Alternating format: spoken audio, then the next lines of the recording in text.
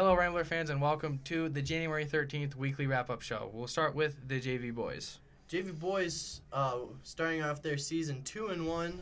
All three games were conference games, beating Pine River and Everett. At the Pine River game on last Friday, Pine River running a zone defense, something that the JV boys haven't seen before. But they handled it quite well in the first quarter, shooting 33% from the field and 40% from the free throw line, finishing the first quarter 15-11 in favor of McBain. During the second quarter, almost all the points were made from free throws, shooting 1 for 12, around 8% from the field, and around 60% from the free throw line. The score at the end of the second quarter was 23-21 in favor of the Ramblers. Halftime stats, Caden Abrahamson leading the charge with 6 points. Trey Boven and Avery DeRider having 3 points. Nathan Cucci, Carson Murphy, and Mason Renucci with 2 points. And rounding out the scoring column for the Ramblers was Brett Ealing and Bryce Acom with 1 point each. They shot 22% from the field in the first half, going 6 for 27. And from the free throw line, 7 for 15, around 46%. The third quarter shooting, they shot 4 for 24, so around 16% from the field, and 2 for 4 at the free throw line, so 50% from the free throw line. Your score after the third quarter was 33-29. And now for the fourth quarter, McBain kind of went on a scoring run, shooting around 87%,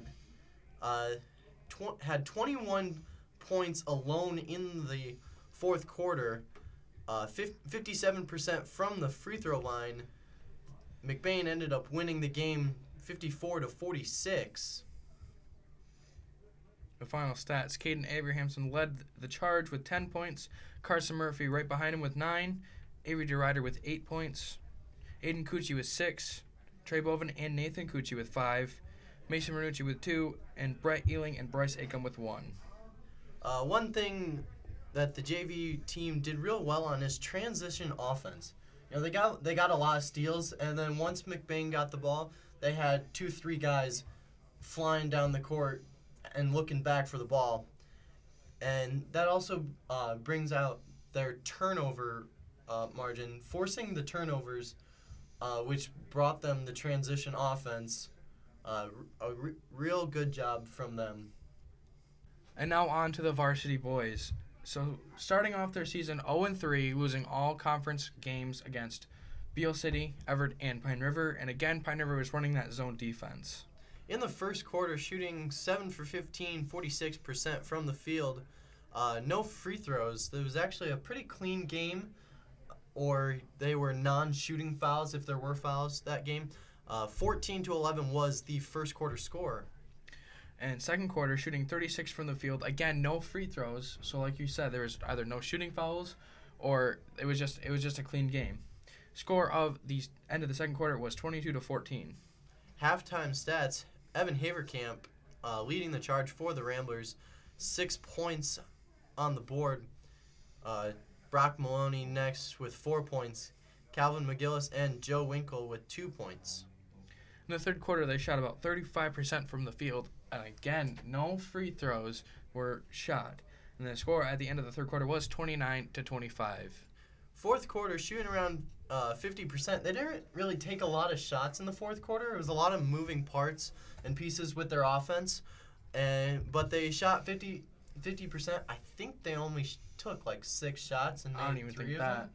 Yeah, it wasn't a lot of shooting. There was a lot of turnovers in the fourth quarter. Yeah. Shooting 60% from the free throw line. Fourth quarter was the only chance for McBain to get to the free throw line in desperate measures at the end of the game. They just needed a couple free throws, but a few of them didn't go down. Final score, McBain falls to Pine River 38-39.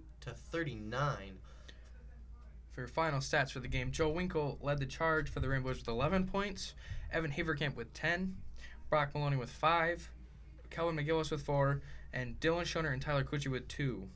One thing the varsity team struggled with was too many turnovers. Now, both teams had a lot of turnovers that night, but McBain couldn't capitalize on the team turnovers they were getting from Pine River as much as Pine River was capitalizing on the team turnovers they were getting from McBain. Yeah, just a lot of miscommunication out on the floor for the Ramblers. Just a lot of mistimed passes and, yeah, just all around a lot of turnovers for both teams. Well, and some of McBain's turnovers kind of developed with Pine River's zone defense. McBain hasn't really seen a zone defense before in the Beal City game, or the Everett game. And so this is just kind of a new defensive setting that they had to work around. Another thing is a lot of missed shots. You can tell by the shooting numbers that they missed a lot of shots. You know, your 35%, 50%, 36%. Low percentage shooting numbers with a lot of misses. 54-46, the JV score. McBain coming out on top against Pine River, and 39-38, the varsity score. McBain falling to Pine River, and now 0-3. I think this is the first time McBain's been 0-3 since at least 2005. At least that's how far our records go back. Upcoming games for the boys tonight. They are going to Houghton Lake and playing Houghton Lake. JV game starts at 5:30, so tune in. And now off to Michael Payne for the girls.